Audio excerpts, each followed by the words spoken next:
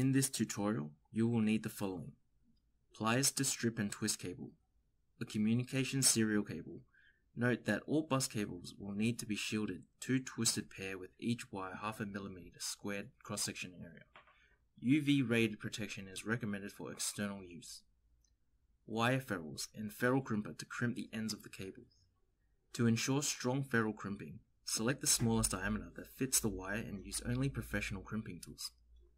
A knife, a 2.4 mm flathead screwdriver, a 24 volt DC rated at 1.7 amps power supply, a Cat6 Ethernet cable, and lastly a Bluelog X series device.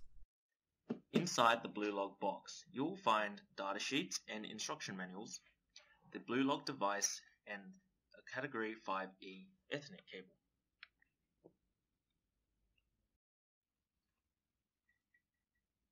Mount the Bluelog device onto a DIN rail. Release the 2 rail latches located on both ends of the device. Place the Bluelog onto the DIN rail and secure it by pushing the latches up into the lock position. With a knife, sheath the length of the insulation layer on both ends of the cable. With your wire strippers, strip all ends of the wires. In this example, we will use the blue pair to connect to our serial input. We will use the orange pair to connect to the ground. Now twist the orange pair together.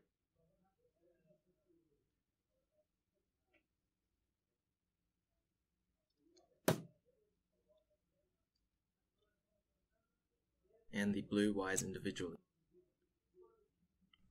With your ferrule, crimp each end of wire and test your crimp by pulling on them.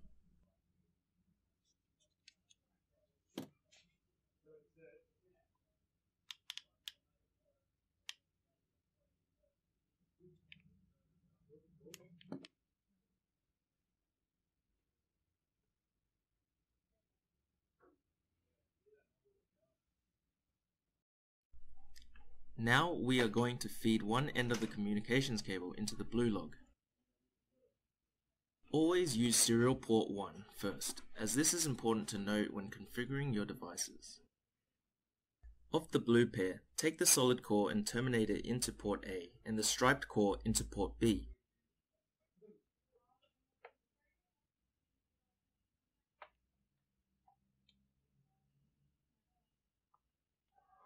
Then terminate the orange pair into ground. The drain cable will be terminated on the inverter side. Test the strength of your terminations by tugging on them gently.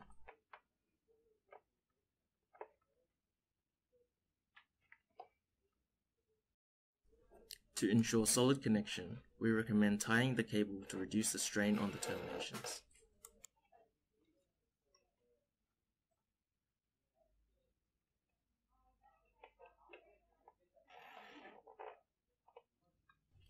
This video will feature how to connect a solar irradiance and temperature sensor. For demonstration purposes, we will mount our sensor on the test wall. In a real scenario, you will do this next to your solar panel array. To maintain tidiness and maximum shielding of the cable, we recommend using a DIN rail screw terminal to provide connection to the power output located on the bottom of the Bluelog.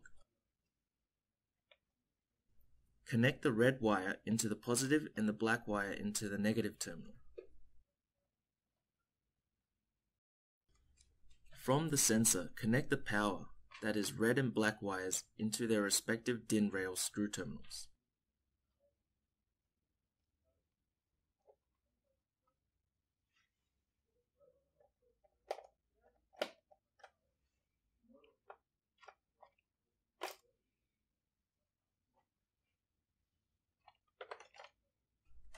Always start from input 1 for convention.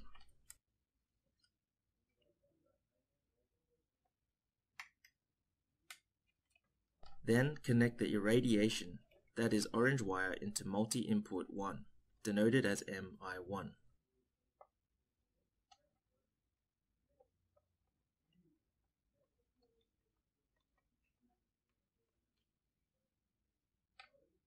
And connect the temperature, that is brown wire, into multi-input 2, denoted as MI2.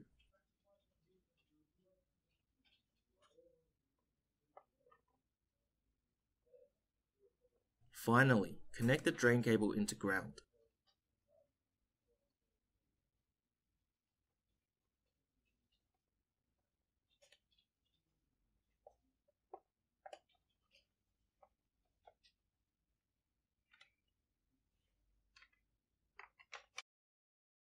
Connect the power supply into the power input located at the bottom right corner. Observe that there is power indicated by the green power status LED on the top left. The system will boot up for approximately 2 minutes. When ready, it will be indicated by the system status LED in the middle.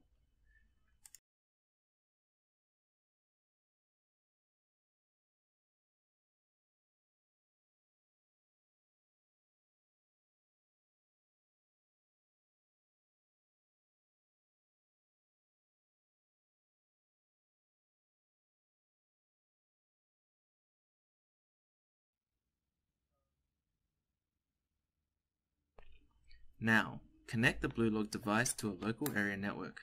Plug one end of the Ethernet cable into a switch and the other into the LAN port of the BlueLog. Successful connection is indicated by the blinking LEDs on the LAN port.